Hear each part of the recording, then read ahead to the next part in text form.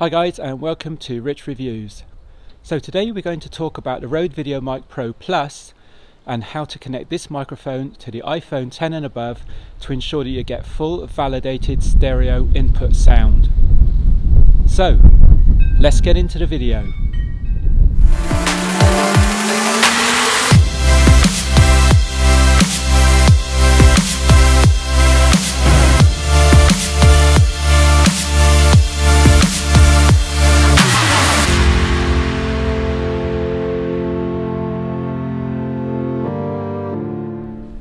Before we get into the contents of this video, please subscribe guys if you like what you see, and please hit the like button. Also ensure that you set notifications so that you receive all future notifications for new incoming videos. This is very important to us YouTubers. This is the way how we get recognized in the Google algorithms. Thank you guys. Now the Apple iPhone 10 and above have the ability to record in stereo audio sound.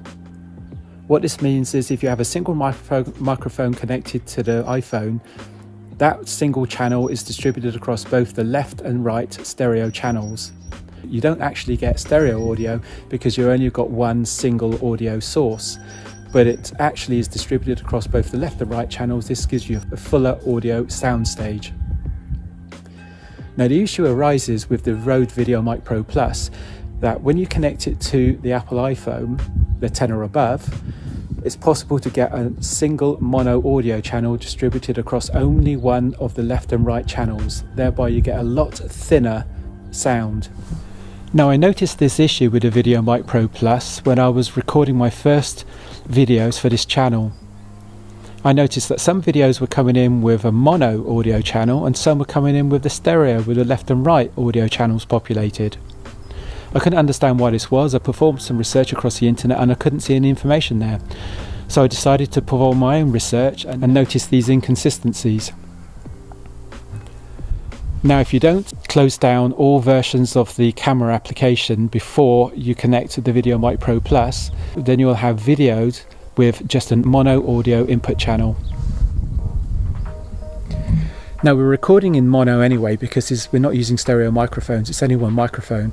Now what happens with the Apple iPhone, especially the iPhone 11, because the iPhone 11 has the capability to record in stereo, audio stereo, a single microphone will populate both left and right channels if configured and connected properly.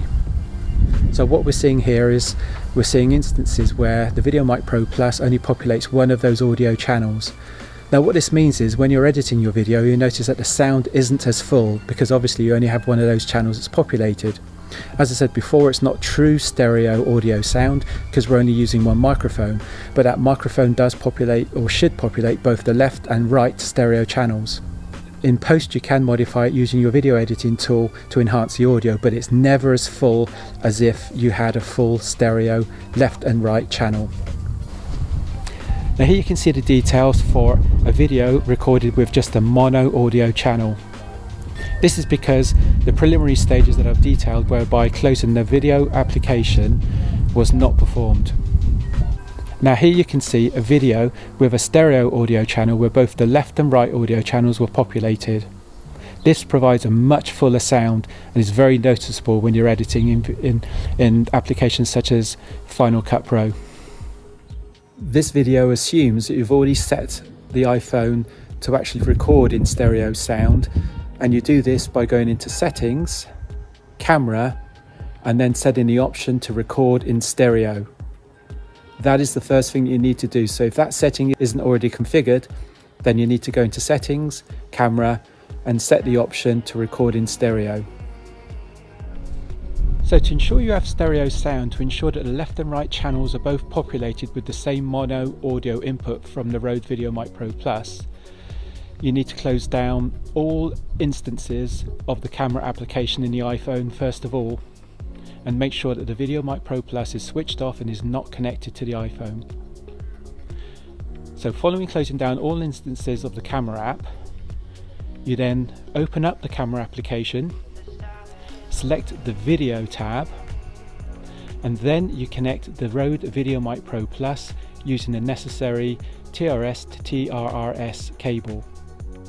Once you've connected the VideoMic Pro Plus microphone, you'll then notice the VideoMic Pro Plus automatically switches on, and then you'll be able to record video using stereo audio sound.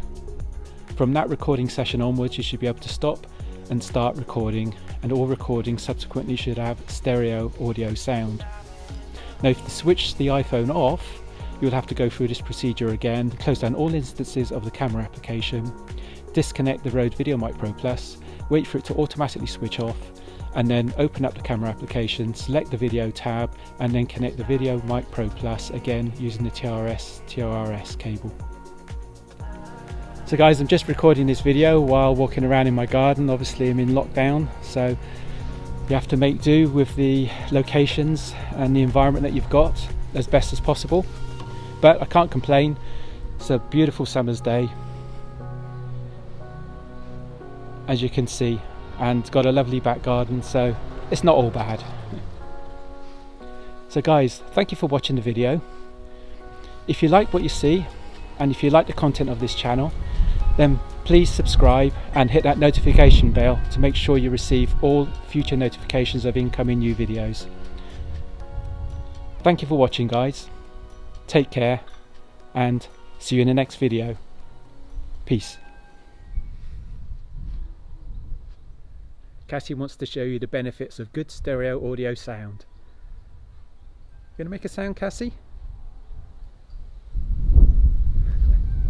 Maybe not. See you guys.